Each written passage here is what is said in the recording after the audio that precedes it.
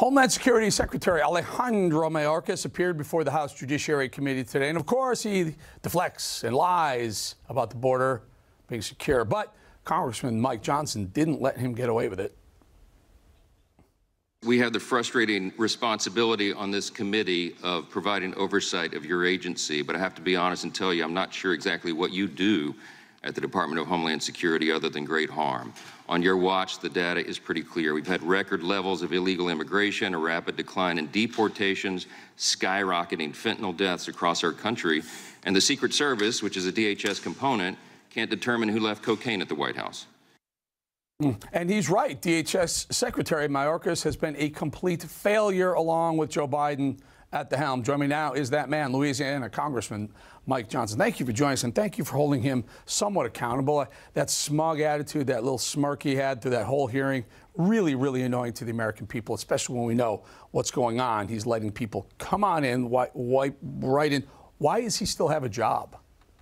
This is a great question, Eric. We have, frustrating is the right word. That's why I used it today. We're supposed to be providing oversight over the Department of Homeland Security, but it's impossible to do it when the leader of that agency, the secretary himself, is so deceitful. I told him to his face today in the hearing that I've been serving in Congress almost 7 years. He is by far the most dishonest witness that has ever appeared before our committee, and that's saying something. I mean, he is personally responsible, Eric, for the open border catastrophe. You and I know it, and all the American people know it. He's responsible for the skyrocketing fentanyl deaths.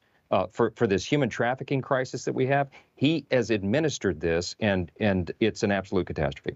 Congressman, you know, one of the things, yes, we all are ticked off about the millions upon millions of illegals who come across the border illegally, you know, filling up our schools, our hospitals, our jails.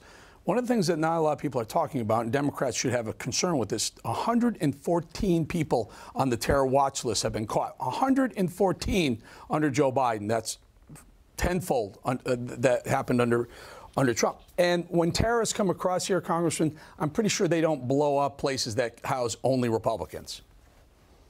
Well, that's right. It ought to be an incredible front of mind concern for every single American. And by the way, that's only the numbers that we know about. Of course, we've had 5.6 estimated. I think the number is actually higher than that. 5.6 million illegal alien encounters at the border since President Biden took office, since Mayorkas has been in that office in his post. And we've got 1.6 million gotaways. These are just the numbers that are estimated. It's much higher. So if we know of 114 known terrorists, you can assume that number may be twice as high. Who knows? We don't know what they're plotting. We don't know where they are. But it's a great risk to the American people. And the Secretary of the Department seems not to care. He was completely evasive today. He just kind of rambles through the answers and tries to run the clock out, and he's very, very good at it. And so we're not able to bring that accountability that our constituents, that the people are demanding and they deserve. You know what the impeachment process, encompasses in the House. I mean, we're looking at the president himself because of what his son's done. So Mayorkas would be an easy lift, but Chuck Schumer and the Democrats in the Senate are never going to go through with that. They're never going to actually impeach these folks. And Secretary Mayorkas knows it. And that's why he's got that smug look on his face and just look. I know that he said things under oath today that are demonstrably untrue. He said things that confounded and contradicted his own testimony in the Congress just a year ago.